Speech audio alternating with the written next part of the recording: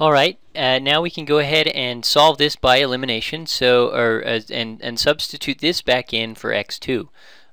This is a little tricky, let me just rewrite this. a11 x1 plus a12, and then we'll just say, and that goes in there, wink, equals b1. Alright, so let me scroll down here. Let's get a little more room. So we say then a11 x1 plus a12, and I'm just going to say, let's go a11 b2 minus a12 a21 b1, and that's divided by, I'm just going to call it, for now I'm going to call it the denominator, okay? You'll see why, equals b1. And so what I want to do is get this denominator out, so I'm going to multiply both sides by it, and so I'm going to say by den, okay, so that is going to be equal then a11 x1 over that denominator time plus a12 a11 b2 minus a12 a21 b1, and then equal, so I'll just pull this to the other side, minus b1, and here I will go ahead and multiply the denominator out, a11 a22, and then I'm going to have another, I'm multiplying it by a minus b1, so I'm going to say plus b1.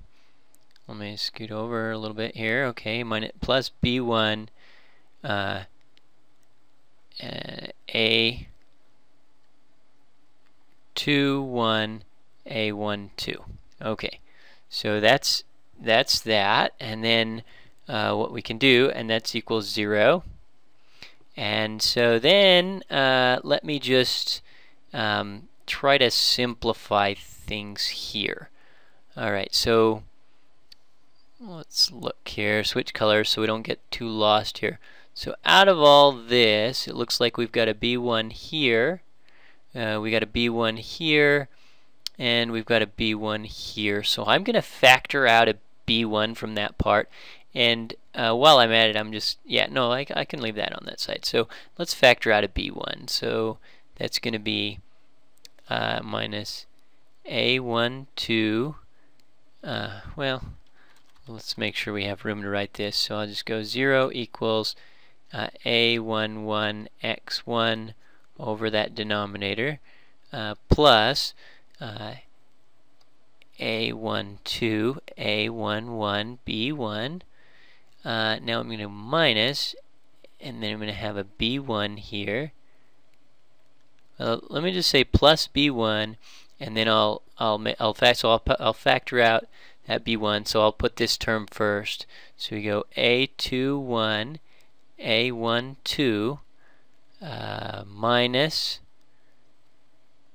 a12 a21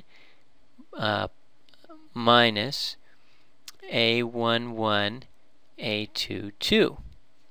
Okay, and so if you look there, we have like terms, that's a plus term and the minus term, so those cancel out.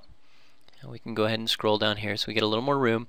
So those terms cancel out, so then we're left with let me go ahead and move this to the other side. So we go minus a11 x1 over that denominator equals a12 a11 b1 plus b1 a11 a22, and I better get that plus back to a minus here, because we have that minus right there. Okay, and that looks like it. And so now let's go ahead and multiply both sides again by this denominator. So it looks like we have something wrong here. Yes, this is not a B1, this is a B2. A11, B2. So yeah, this is a B2. Okay, yeah, now we're better. Alright, now multiply both sides by the denominator and divide by this minus A11. And so that's going to mean x1 equals, it's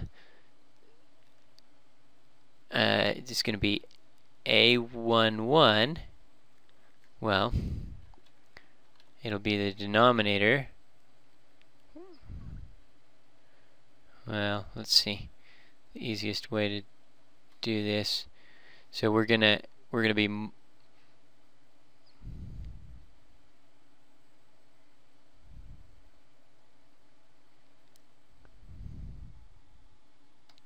alright, okay, so I found another error. This denominator shouldn't have been divided, it should have been multiplied, because we multiplied that on that side, that on this side, and so that denominator, that should have been, oops, here, okay, that denominator should have been at the same place as the, should have been here, okay, and so then that applies here too. Sorry about that. It's hard to go through this, all this without making mistakes. And denominator here. Okay, so then we're going to divide both sides by minus A11 denominator. So that's going to be A12, A11, B2 minus B1, A11, A22, all over minus A11, and then that denominator from the start. And so then we can cancel, we should do this minus sign. We could just flip these, so let's just watch. Alright, so that basically we'll just cancel that A11. And as we pop this minus sign up, those two will switch sides. So we're pretty much there. So we say x1 then equals B1 A22 minus B2 A12 over that denominator, which actually was, if we go back up and look, we can see what it was, A11 A22 minus A21 A12. A11 A22 minus A21 A12, 21 A12. Okay, so after all that, then we get x1. Hooray.